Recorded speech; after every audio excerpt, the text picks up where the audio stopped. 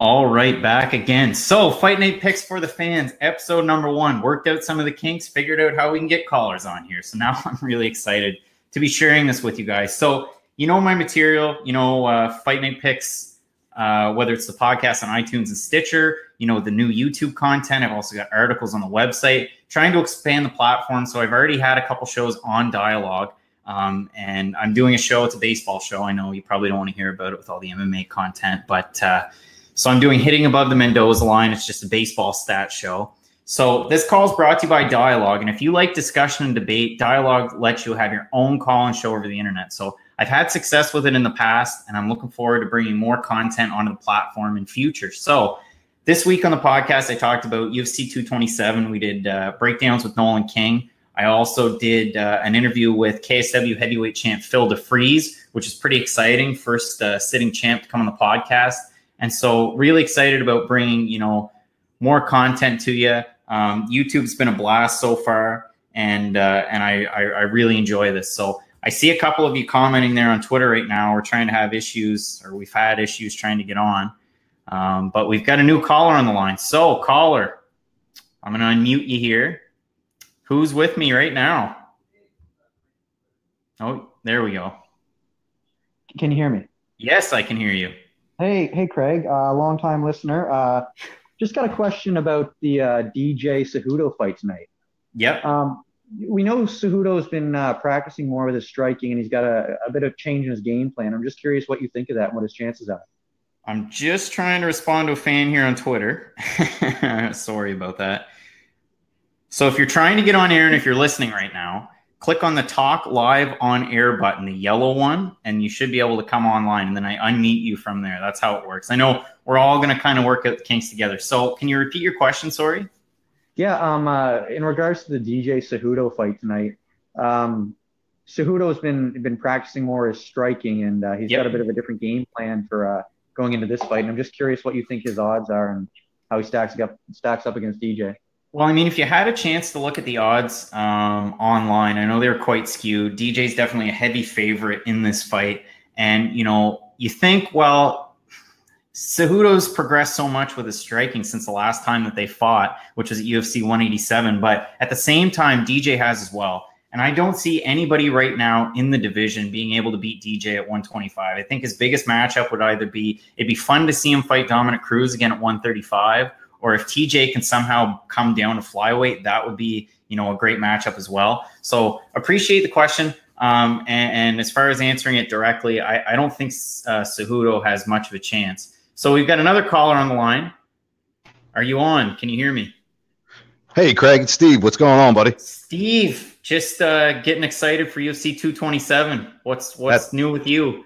That's awesome, man. I'm a big fan, bro. Thanks. That last caller kind of stole my thunder there. I was asking about Mighty Mouse. Where does he go from here? I mean, they dismissed talks about a super fight, between either Cody or TJ. He's already wiped out the division. So what does this mean for Mighty Mouse if he wins tonight?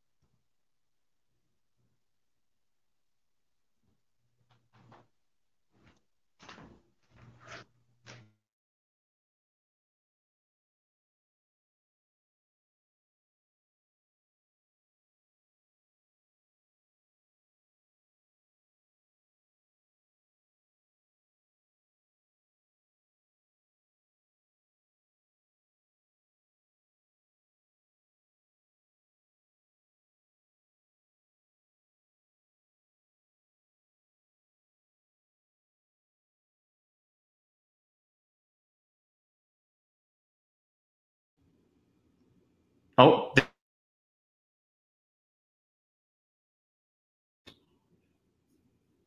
did I mute myself there, Steven?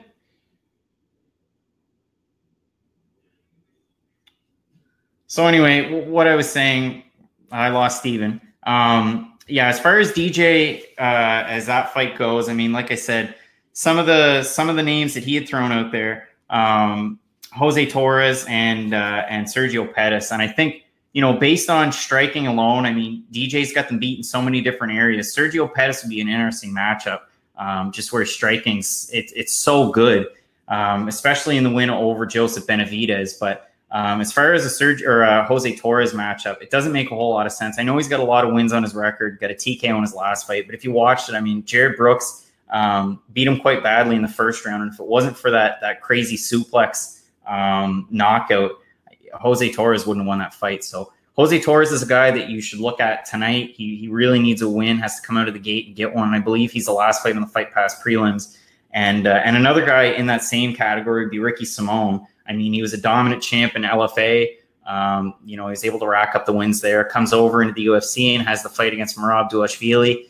And whether or not Merab was actually out in that submission that Simon had him in, I mean, Merab would have won that fight, whether it was 30-27 or 29-28. But referees and judges decided otherwise, gave the win to Simon. So Simon's another guy that you got to look for to try and, whether it's a finish, it's got to be an impressive fight for him to try and get a bigger name opponent. So I really appreciate the question, Steven. When I went to click on air, when I had you on, I possibly muted myself, so I didn't mean to do that. And like I said in the tweets, we're still trying to work out the kinks here. So I see there's 6 currently listening. If anybody has any questions for me, definitely hop on air. I really appreciate it. I think the DJ Cejudo fights, obviously, it's one of the most interesting fights of the night. I know, like we talked with our first guest, Cejudo's certainly improved since their first fight, for sure. But at the same time, DJ has as well. So I don't really see any possible way for Cejudo to get a win in that. And then as well, I'd like to get some questions or some comments and feedback on the main event.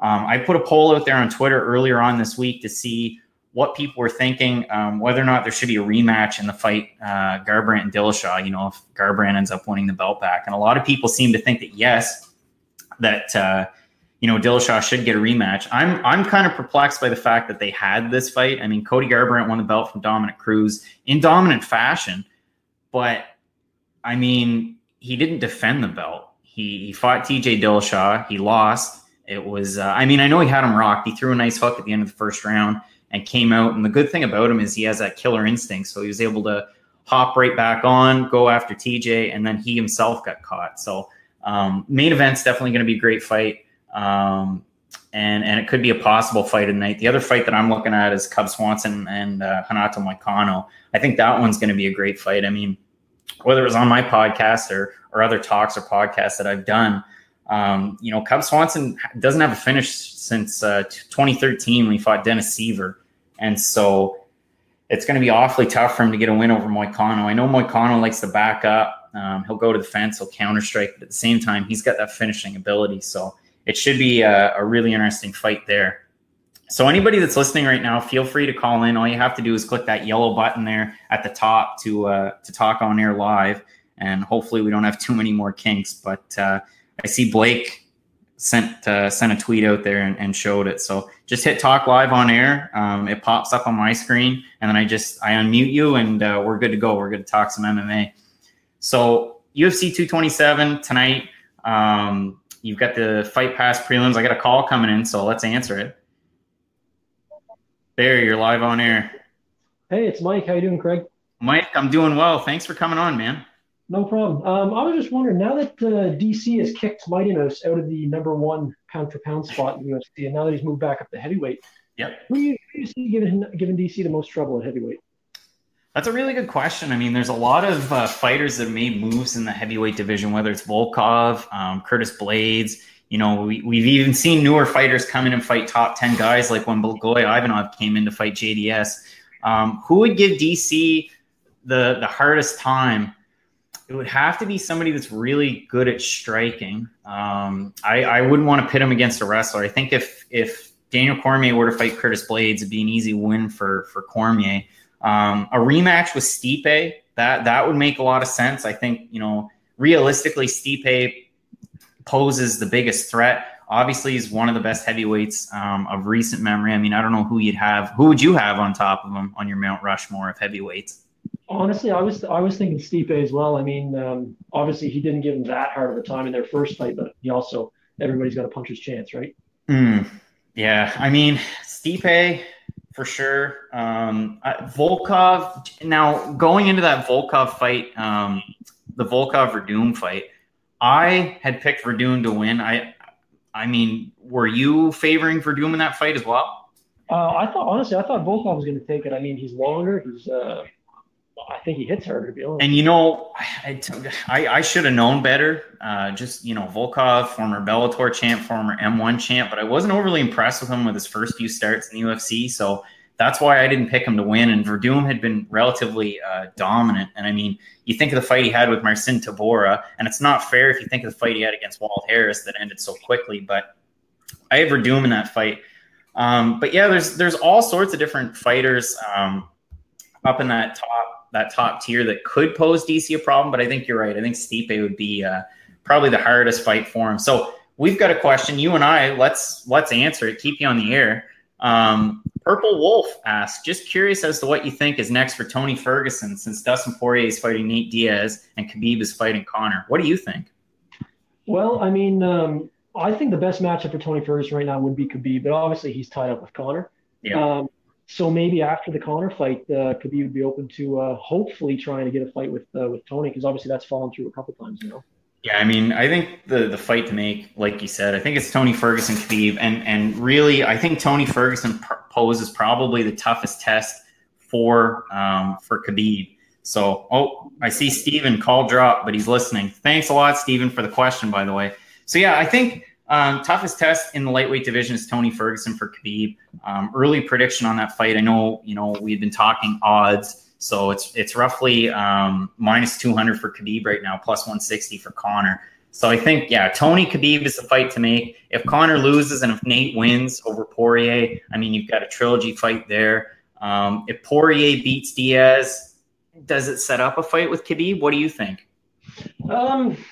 Yeah, I mean, well, Dustin Poirier, he's turning into a killer, honestly. So I mean, I think he poses a threat to anybody at the top of the lightweight division.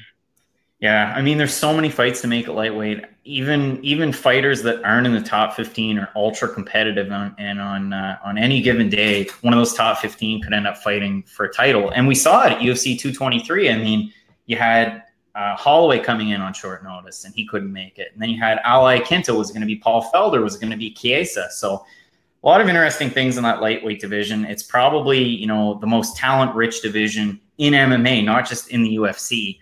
And we've got another question here. Haven't paid much attention to the main event. What, if anything, has Cody improved upon or focused on since his last loss to DJ? How do I see this fight going? I'll answer that one quickly. The one thing that kind of makes me a little nervous, if you watch any of the embedded, I haven't seen Cody Garbrandt doing much training. I haven't seen him hitting bags or pads. I know, I'm sure there's some, behind the scenes things that they don't show us, but yeah, I don't know what to expect out of Cody Garbrandt. I mean, went back and forth on Twitter with Hunter Alakonistic there and Flow Combat, and he said, well, who's got the quickest hands in MMA? Who has quicker hands than Cody Garbrandt? I don't think there's anybody that does, and he hits so friggin' hard for that division. I mean, who else matches how hard Cody Garbrandt hits in the bantamweight division? Can you think of anybody? I can't think of anybody. I mean, John Lineker is the only one I can think of. So. But John Lineker doesn't have that quickness in his hands. So, I mean, for Cody Garbrandt, he's got the wrestling background, which is great, but you don't really get to see him use it because his boxing's so good.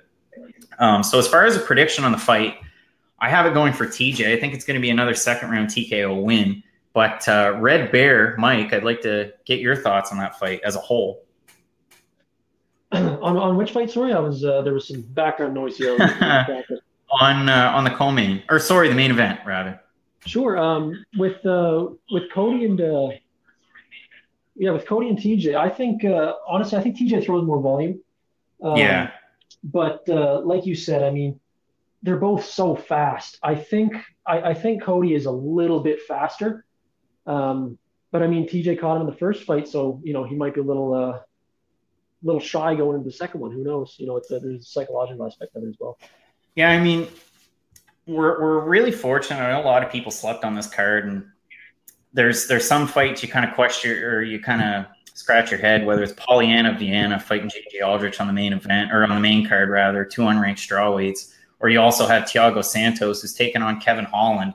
And I mean, Kevin Holland, to his credit, a lot of good wins. I mean, had a win at Bellator 195, won his fight on the Contender Series, but like that was a decision win. I was surprised that he got signed anyway. Usually those Contender Series fights end in finishes. And even if you get a finish, like if you're Chris Curtis, you get a highlight reel finish and you don't get signed. So, yeah, I mean, it'll be interesting to see what happens. I'll be really interested to see, the ratings and the amount of pay-per-view buys after the event, because I don't know. I think they're going to be low. But as far as UFC 228, I mean, you've got Till and Woodley coming up. You've also got Shevchenko finally fighting Nico Montano. How do you see that fight going down? I haven't talked about it much. How do you see Woodley and Till going? I mean, Till is so big for that weight division. It's hard to make Tyron Woodley look small. So, yeah. I mean, and I think they're both good strikers, but I think Till hits harder, and I think he's a better striker. If it goes to the ground, I think Woodley might have an advantage where he's such a strong wrestler. But I got to give it to Till. I think he's a monster going in there. Yeah, I mean, it's funny. You think about Darren Till a year, 18 months ago, going from fighting on the prelims to headlining a card at home in Liverpool, and pulling away with a win over Stephen Wonderboy Thompson, who, again, he's one of those specialists, but he's arguably, one of the best strikers in the UFC. So I think it'll be really interesting. I mean, early prediction, I'm going to have to go with Woodley. I mean, I know he's been out with the shoulder surgery, which kind of worries me based on power, but his wrestling's so good. I mean, Darren Till, his background when he was a kid, kind of had a rough situation, ended up moving to Brazil, and he has that background to fall back on, and I'm sure he's got great BJJ that we haven't really been able to see. So it'll be interesting how he's going to strike. I mean, I know he could go with counter strike. And a lot of people complain that Woodley's fight, just his style hasn't been, it hasn't been, I don't know, fun to watch, I guess. But yeah, it'll be really interesting. UFC 228, UFC 229 totally stacked, and then UFC 230 in New York, and that one's stacked as well with a lot of middleweights. So just want to remind you, this call is brought to you by Dialog. If you like discussion debate, make sure you call in. Dialog lets you have your own call-in show over the internet. And I really appreciate everybody coming on, everybody listening that's joined me here, all the callers that we've had. And I'll be back again next week, and we'll just continue this. I really want to have a discussion on Dialogue with the fans. So appreciate everybody listening. I'll be on Twitter. Make sure you tweet at me. Apologies for the few technical difficulties here, but we'll get it rolling and we'll get it going. So thanks for joining me.